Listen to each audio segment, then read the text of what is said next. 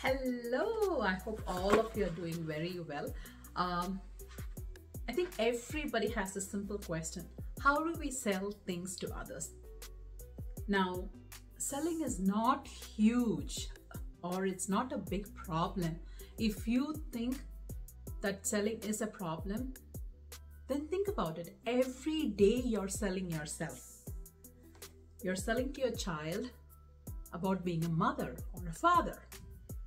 What are you doing for that? You make sure you cook food for them, you ask for appreciation, you keep all their things ready, you make sure that they are being put into a good place in school, you go work for it. What are you selling at your workplace? You're selling yourself, your skills, your talents. So every day in each and every task that you do, you're actually selling. And I've got something very, very interesting for you. Steve Chandler, the godfather of coaching and absolutely amazing writer, storyteller.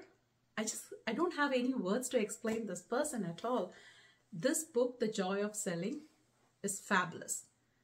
It should be there with you. And every time when you read this, you will have an idea how to sell things. And this is very simple, practical, doable. It's not difficult. All you have to do is make sure you get this book, start reading, applying that in your life, and whatever it is, just be in that place and think, oh, I can do it. I'll be able to do it. And you will make it. And that's what I wanted to share today. Thank you and have a lovely, lovely day. See you soon.